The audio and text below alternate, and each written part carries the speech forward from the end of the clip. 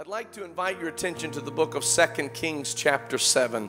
I want to read just a few verses of scripture in your hearing this evening. Thank you for your support of the Word of God this week.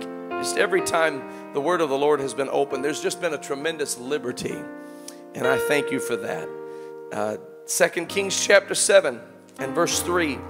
There were 4 leprous men at the entering in of the gate, and they said one to another, "Why sit we here until we die? If we say we will enter into the city, then the famine is in the city, and we shall die there. And if we sit still here, we die also. Now therefore come, and let us fall under the host of the Syrians. If they save us alive, we shall live, and if they kill us, we shall but die." They rose up in the twilight to go unto the camp of the Syrians, and when they were come to the uttermost part of the camp of Syria, behold, there was no man there. For the Lord had made the host of the Syrians to hear a noise of chariots and a noise of horses, even the noise of a great host. And they said one to another, "Lo, the king of Israel hath hired against us the kings of the Hittites, the kings of the Egyptians, to come upon us." Wherefore they arose and fled in the twilight, left their tents and their horses, their asses, even their camp as it was, and fled for their life. When these lepers came to the uttermost part of the camp, they went into one tent, they did eat, they did drink, they carried thence silver and gold and raiment, went and hid it, came again, entered into another tent, carried thence also, and went and hid it. Then they said one to another, "We do not well. This day is a day of good tidings, and we hold our peace. If we tarry till the morning light, some mischief will come upon us. Now, therefore come, that we may go and tell the king's household." Verse 12. The king arose in the night, said unto his servants, "I will now show you what the Syrians have done to us. They know that we be hungry. Therefore are they gone out of the camp to hide themselves in the field, saying, when they come out of the city, we shall catch them alive and get into the city." Verse 14. They took therefore 2 chariot horses. The king sent after the host of the Syrians, saying, "Go and see." And they went after them unto Jordan, and lo, all the way was full of garments and vessels, which the Syrians had cast away in their haste. And the messengers returned and told the king. I want to speak to you for just a few moments this evening on this subject. Expect the blessing. Expect the blessing. Could you look at your neighbor and tell them, just nudge them and say, it's time to start expecting the blessing of the Lord. Amen. Glory to God. Can we lift up our voice in prayer one more time? Lord, I thank you for your holy word. I thank you for the word of faith that we can speak into any set of circumstances. And I pray tonight that the word of faith will go forth, that the word of life will accomplish that whereto you have sent it. Help each of us to receive the word. Help each of us to believe it, to obey it, to apply it, and to rejoice in it. We give you praise. Let your anointing flow deeply and mightily, we pray, in Jesus' name. And the church said, in Jesus' name. And the church said, amen. Oh, let's clap our hands one more time unto God and shout with the voice of triumph. Hallelujah. For the Lord God omnipotent reigneth. Praise God. You may be seated in Jesus' name. The word of the Lord tells us about an interesting exchange that occurs between messengers and Herod the king. Herod was a wicked king in Jesus' day and in the day of John the Baptist. The messengers had come with good news. We call it the gospel. They came to let him know that there was a man who was performing great miracles. And their report was that the blind are seeing, and that the deaf are hearing, that the lame are walking, that there are great miracles, that the King of the Jews has arrived in many people's estimation. This was as good a news as you can imagine there being, but it did not register with Herod as being good news. Herod's response was only 3 words. He said, "It is John." Now, the reason that he jumped to that conclusion is because Herod was tormented by a deed he had done that he just simply could not overcome in his own mind. He was kind of caught up in the moment on a day that a dance of Herodias' daughter had pleased him. And the Bible says he offered whatever would be desired. And the request came back, to his chagrin, to his utter shock, that the request was the head of John the Baptist in a charger. This young lady's mother was consulted as to what should the request be. And the request came back, the head of John the Baptist in a charger. Because John the Baptist dare preach against the adulterous relationship that her mother and the king were in.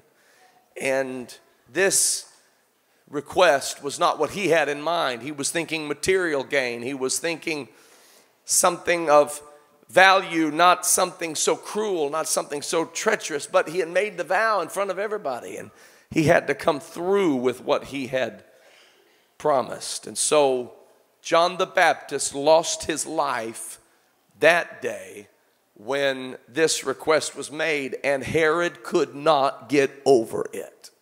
He was the one with blood on his hands. The blood of the great prophet, that the scripture says there was no greater prophet than John the Baptist, born of women. And yet Herod is guilty of the blood of this prophet, and it haunted him. It tormented him to the point that when he heard the good news that Jesus has come, that he has come to lift the fallen from their fall, that he has come to open the eyes of the blind, and he has come to heal those that are broken, he could not receive that as good news. All he could think about was what he had done wrong. But Herod, you are incorrect. It is not John, it is Jesus.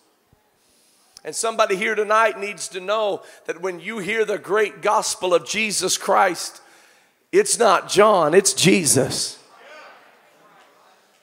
The devil would love to drag you down into an abyss of just thinking and toiling over all that you have done wrong. But the reality is the Lord has come to seek and to save that which was lost. The reality is the healer is in the house. The reality is the Savior has come to save. The reality is the deliverer has come to deliver. The Redeemer has come to redeem. There is a blessing of the Lord awaiting you. And we can be like Herod so many times that when the good news arrives, we can't think of the good news. We can't consider the good news. All we can consider is how much we don't deserve it. How nothing that good could ever come our way. But I want you to know it is God's desire to bless each and every one of you. I'm talking to you, and I'm talking to the person next to you. God wants to bless each and every person that is in this place. You hear me, because I'm going to contend with those lies the devil is telling you. In Jesus' name. God desires to bless. He desires to open the windows of heaven and bless you. He desires to give you good things. He desires for your life to be a life of utter peace and joy. Hallelujah. God desires to bless each and every one of us, to the point that we should expect the blessing, not the worst.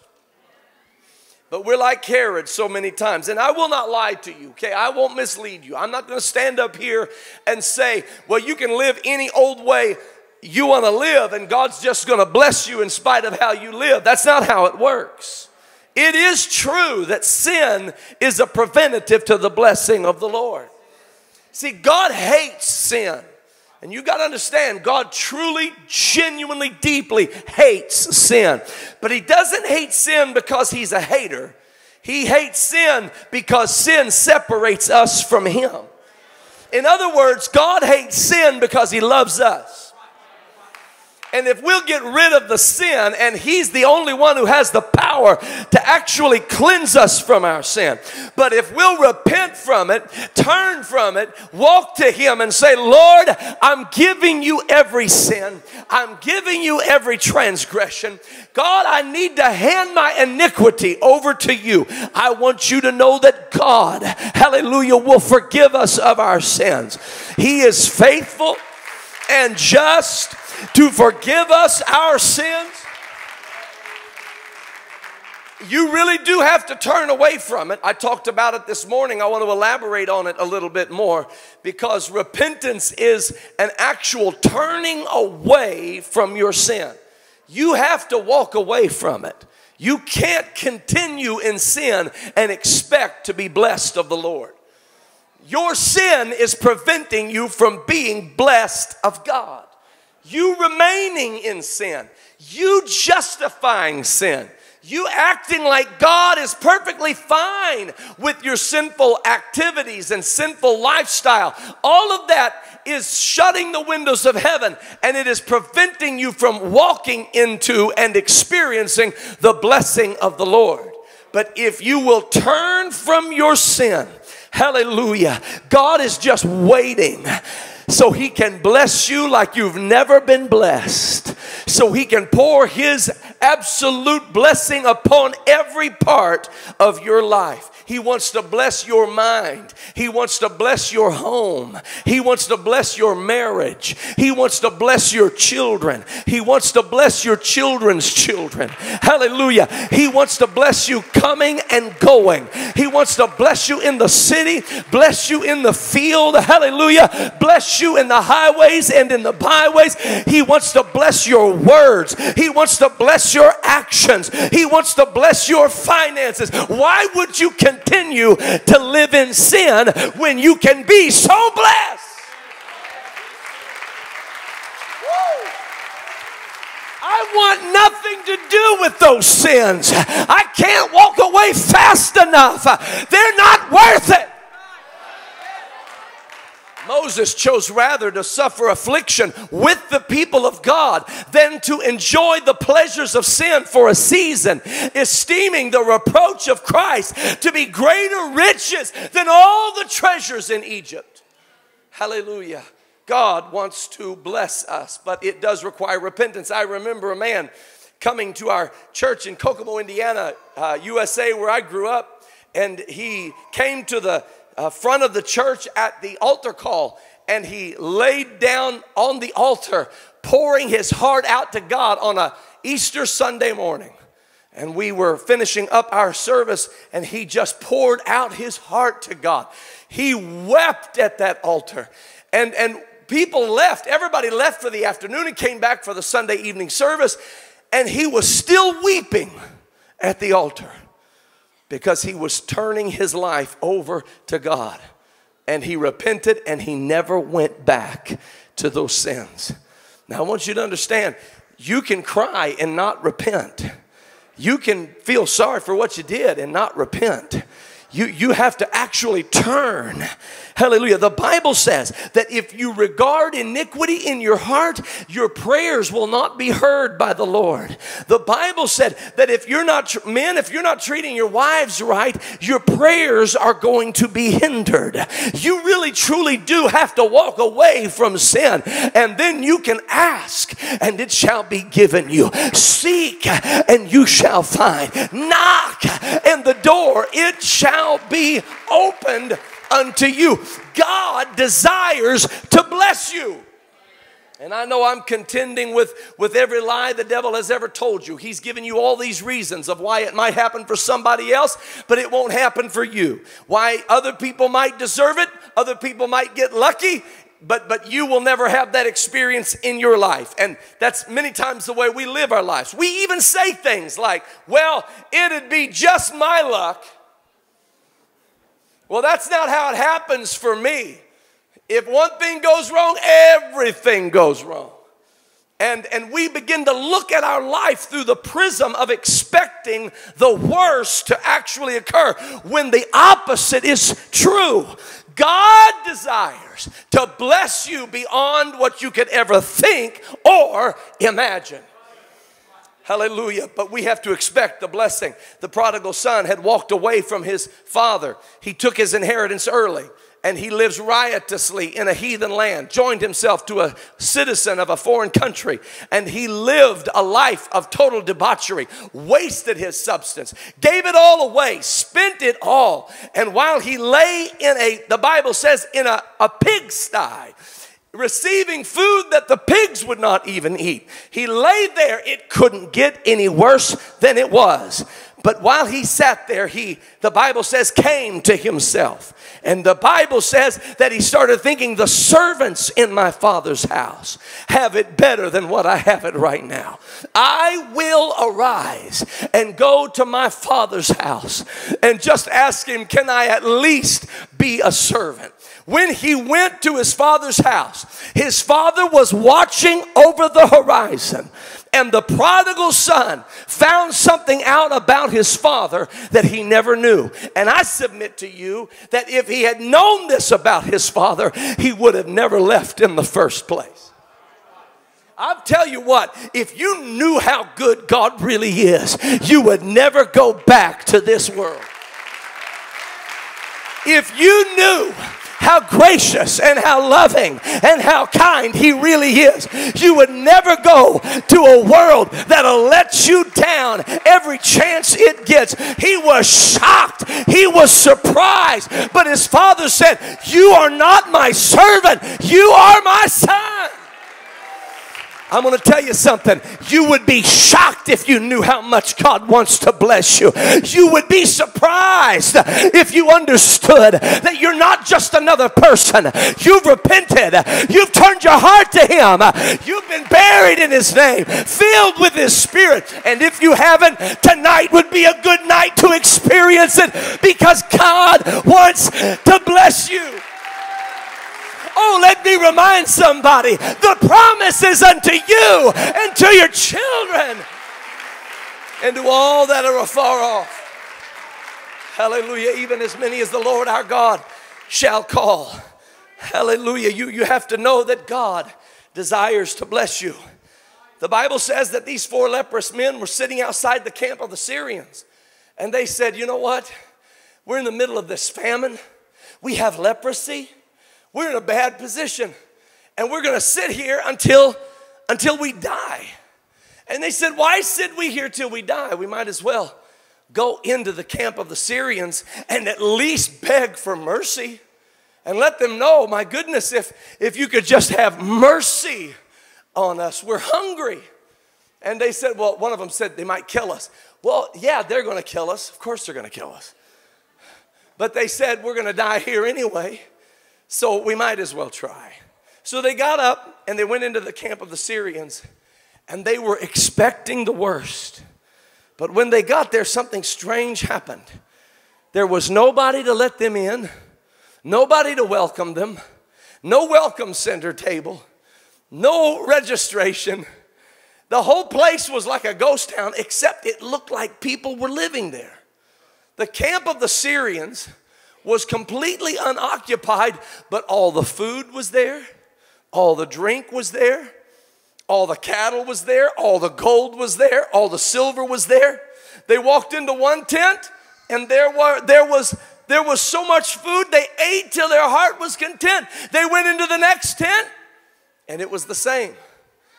Finally, they had so engorged themselves with food and drank themselves silly, and they looking at one another with just absolute bounty and abundance, and they said, this isn't even right.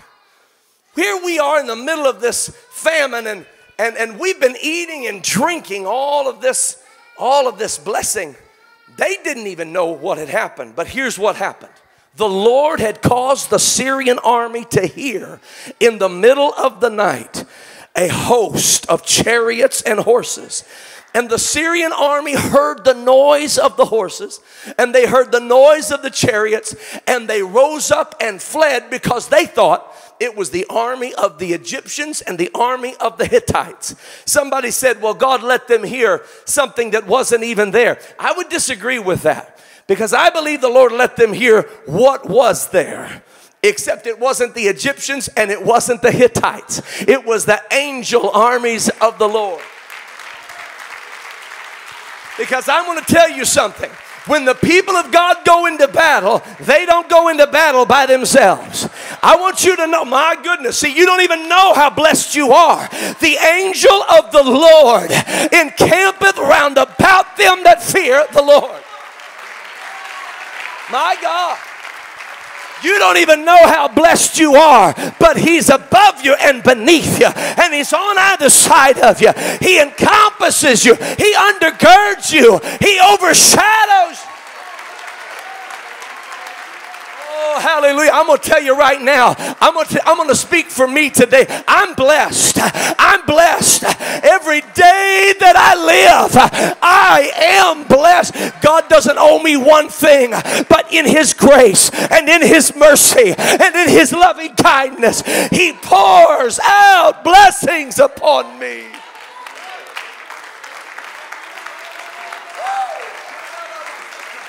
My God, I'm blessed. My wife is blessed. My kids are blessed. My grandbaby's blessed. The church I pastor is blessed. The city where I live is blessed. It's blessing, blessing, blessing.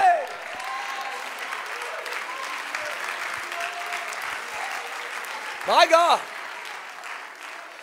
They heard the hosts of God move across and beside them, and the Bible says they mistook it for the Egyptians or the Hittites, and they got up and fled, and they left all their goods. They abandoned all of their money and all of their food. And now here these leprous men are walking from tent to tent. They got Tim Hortons in one tent. Amen.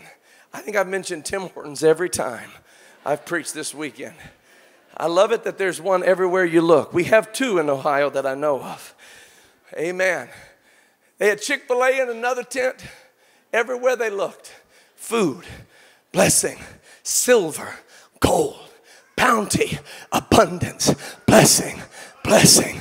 They said, we do not well. We need to go tell somebody. So they went and they told the king. And when they told the king arose in the night, leaning against his wall, and he's listening to this story from his messengers, and his messengers are saying, 4 leprous men have sent word that the Syrians have abandoned their camp, and that the spoils are there for the taking, and that we have all the food we want in the middle of a famine, all the drink we want, all the silver and all the gold, everything we would ever want, it's there.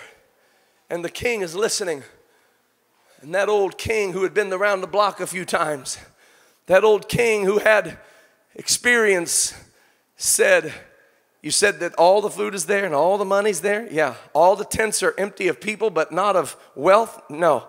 He said, I'll tell you exactly what the Syrians are doing. I may have been born at night, but it wasn't last night. I'll tell you exactly what the Syrians are doing. And he started doing what we always do. There's got to be a string attached. There's got to be some kind of a fine print. The devil is in the details. There's got to be some kind of fine print we're missing. And I'll tell you exactly what's going to happen. We're going to load up and we're going to go down to that camp, and the Syrians are going to be hiding out somewhere, and they're going to jump out when we least expect it. And he started to rationalize the way we always rationalize. Where's it going to go wrong? This is too good to be true. This could never happen for me. I could never be blessed like that. My whole family could never be saved. My children would never be able to serve the Lord. And my finances could never multiply. And he just started to think it could never happen for me. But I rebuke that thinking in the name of Jesus. My God, have mercy. It is time that you stand upon the rock solid truth of the promises of God and understand that if God be for us, who can be against us? Greater is he that is in me than he that is in the world. No weapon that is formed against me can prosper. I am blessed of the Lord, and there's nothing that the devil can do about it. Ah, my God. They went riding along, and the whole time they're wondering, when is the next shoe going to drop? When is the gig going to be up? When is the bad stuff going to start happening? But here's the thing about the blessing of the Lord. Stop expecting the worst and start expecting the blessing. Hallelujah. You trying to tell me, preacher, that nothing bad happens? No. I'm trying to tell you that even if something bad happens, it will bless you.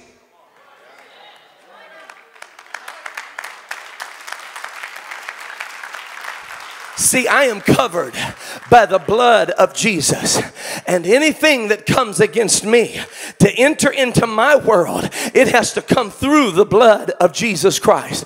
And by the time it comes through the blood, it is sanctified, it is cleansed, it is blessed. So even the thing meant to harm me has to work in coordination with the blessing of the Lord for my good. There is nothing that can enter my world that isn't for my good. All things work together for the good to them that love God. And my God, can I preach it like I feel it? It doesn't happen for just anybody. It happens for them that love God and are the called according to his purpose. I don't know how. I don't know how to explain it, but even the bad stuff becomes a blessing. Even the things that don't go the way you want them to go, they become a blessing. That's what Joseph tried to tell his brothers. He said, you meant it for evil, but God turned it. Woo, hallelujah. You meant it for evil, but I'm blessed. So there is no evil that has any power over me. You meant it for evil, but I'm blessed. So God turned it for the good. I'm going to tell you, he'll turn that sickness for the good. My God, he'll take the bad past you have and he'll turn it for the good.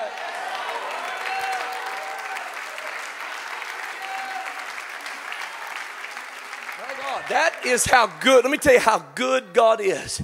God is so good that the moment you give your life to him, he takes everything that ever happened and one by one he sanctifies it. All of it, all of it, all of it, all of it, all of it. All of it becomes good in that moment. All of it. Even the terrible stuff, it starts working together for the good. In a few weeks, we're going to have Brother Nick Mahaney in Cincinnati preach. He's preached for us before. He's the son of a great preacher of the gospel who has gone on to be with the Lord. Nick Mahaney spent his life away from God, rebelling against his father's message of Jesus.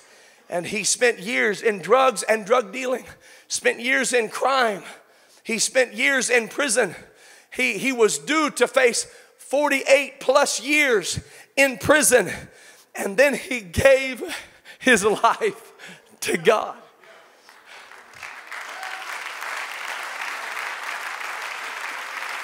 You say, well, I mean, the deed is done. There's nothing, I mean, what can even God do with something like that? I don't know how to explain it. But God went back and took every experience Nick Mahaney ever had and sanctified it for his glory. Now he's able, Nick Mahaney's able to take the bad stuff and hold it up and say, this is what God delivered me from. And anybody and everybody who's dealing with the kind of stuff Nick used to deal with, my God, they walk into a new faith, into a new dimension of expectation. God can turn what the devil meant for evil God can turn it for the good. I expect to be blessed.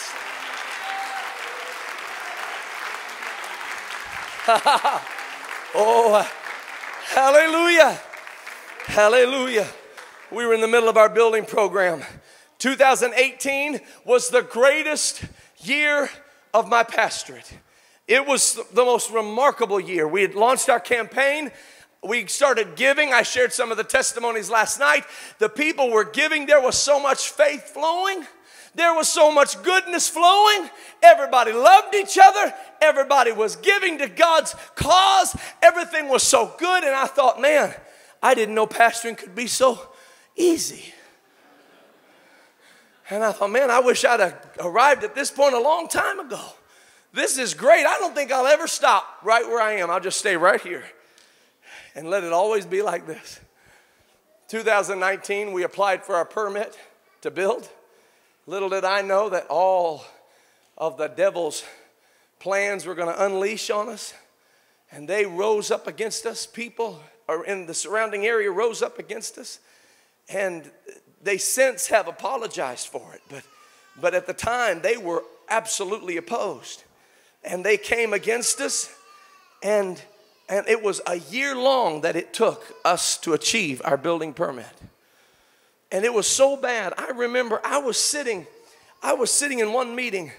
And I thought, I would talk to some of them and just let them know the good we're trying to do. And let them know that it's in everybody's interest for us to be able to build this building. It'll be such a blessing to everybody. And I thought, I know what I'll do. I'll just go down, knock on the door, and I'll lay on the old charm.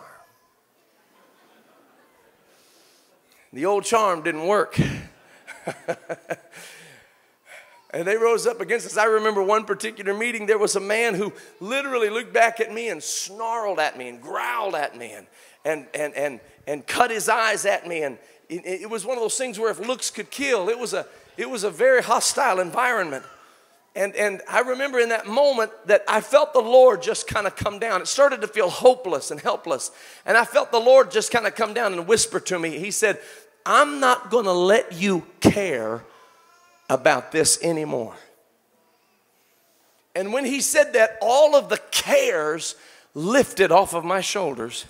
And I was left with the feeling of, I don't care. It was a little alarming, I have to tell you. Because I genuinely did not care anymore. Somebody else got up and insulted us, and I didn't care. And they were talking about maybe we wouldn't get the permit, and I thought, I don't care.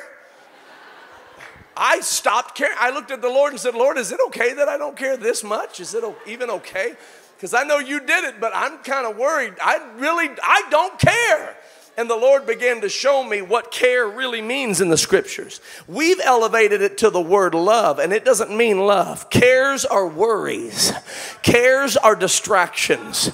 Cares are burdens. And the cares of this life will choke out what God is trying to develop inside of us.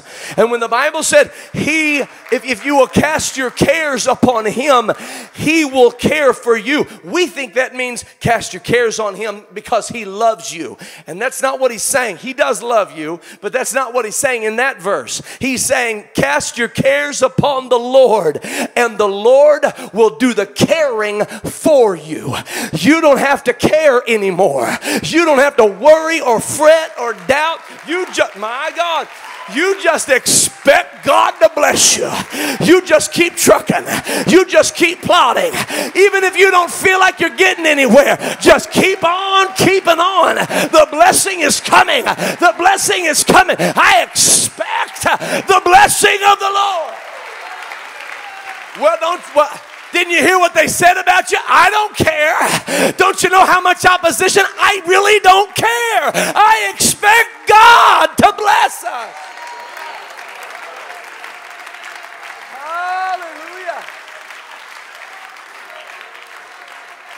Hallelujah. Toward the end of it, there was a letter that came, and it was from the city. And they said, there's a letter on your desk from the city waiting for you. I got to the office, and I thought, I don't even want to open it. It can't be good news. There's just nothing good coming. Is there any good thing going to come out of Nazareth? I thought there's just, I don't even want to open, but I have to. So I opened the letter. I braced myself, took a big deep breath, and thought, all right, let's have the bad news. And when I opened it up, it said, Dear Reverend Urshan and Tree of Life Church, we're so thankful you're part of our community. Thank you for the time you invest in our city. Thank you for the service and the volunteer hours that the people bring to the community. It's such a blessing, and we are so glad that you are here. And I'm reading this, and I thought, not what I was expecting. And that's actually where this message was born. The Lord spoke to me in that moment and said, stop expecting the worst and start expecting the blessing.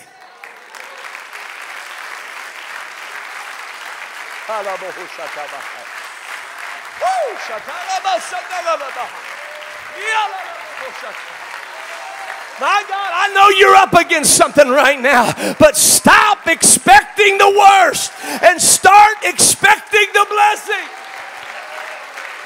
I know you've got a difficult past, but it's time to turn it all over to Jesus and stop expecting the worst and start expecting the blessing. I don't know what doctor's visit you've got coming up. I don't know what court date you've got coming up, but you need to lay that thing down at the foot of the cross and say, Lord, I depend on you and I expect your grace to intervene. Hallelujah. Somebody lift your hands to him. Would you lift your hands to him? Would you lift your hands to him? Glory. Hallelujah. Glory! Hallelujah! Woo!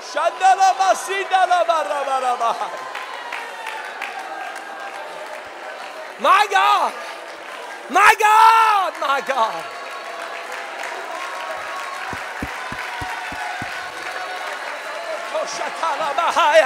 My God, you ought to dance like the blessing's coming.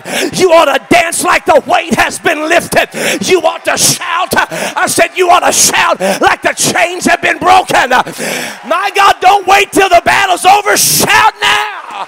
Shout now.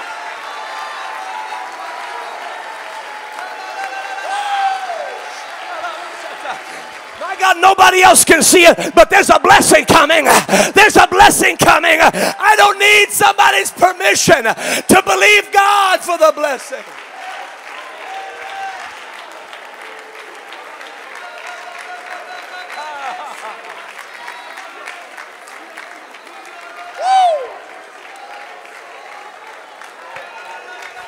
Glory. Yeah.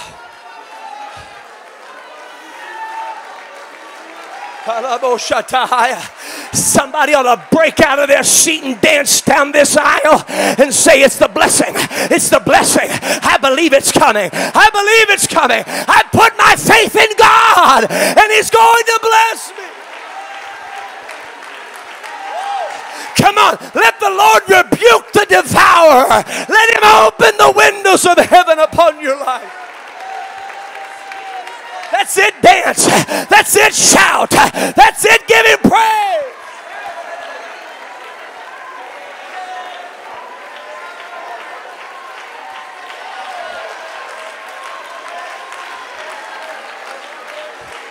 I want somebody that's been battling some depression. I want you to throw those chains off of you. Hallelujah. And praise God for the blessing of joy.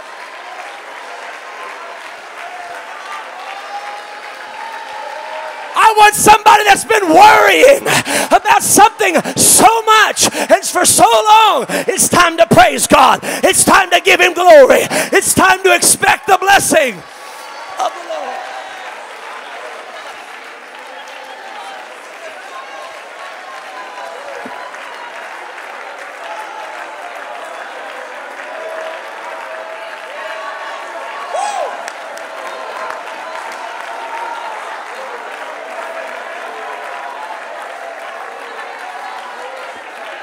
Yeah. Come on, dance like the weight has been lifted. He did it.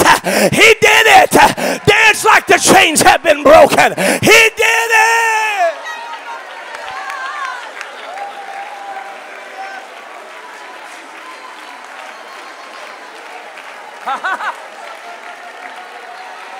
Woo.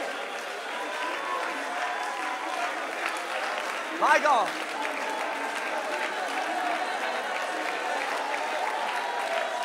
My God.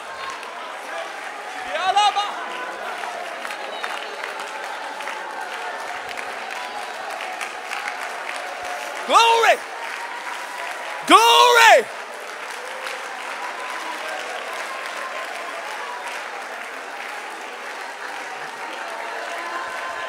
Ha ha. That's the sound of joy. That's the sound of faith. I said that's the sound of joy. That's the sound of faith in God.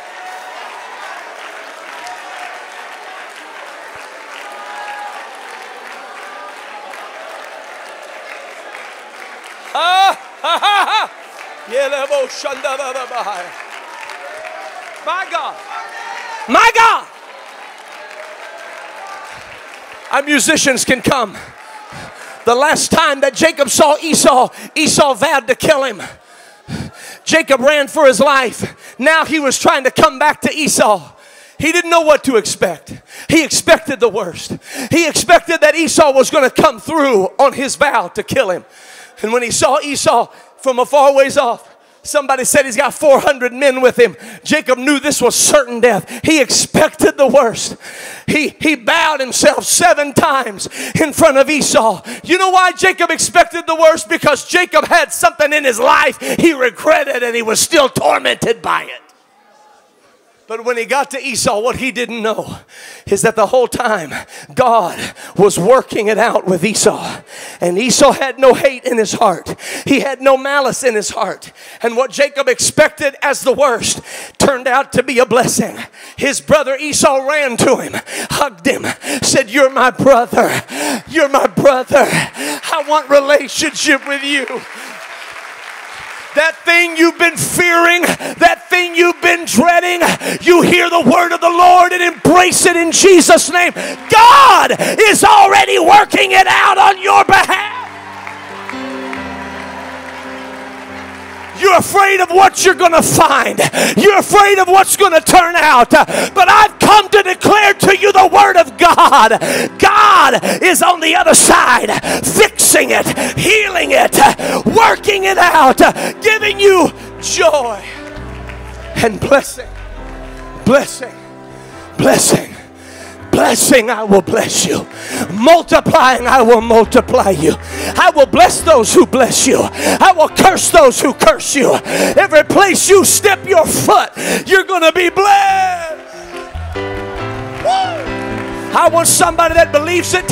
I want you to begin to praise God from down deep inside. I want somebody to dance, shout, leap, run.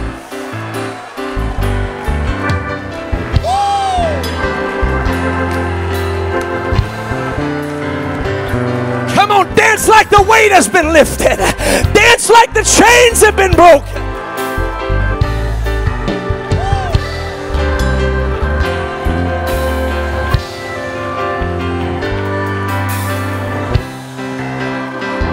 Hey, hold on. Hold on. We're getting ready to sing. We're getting ready to sing and give God praise. And I thank God for all that are dancing before the Lord up here. But are these the only people that God has done something for? Are these the only ones that have faith?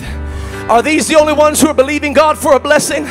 I want everybody in this house to praise God like He just blessed you, because you expect.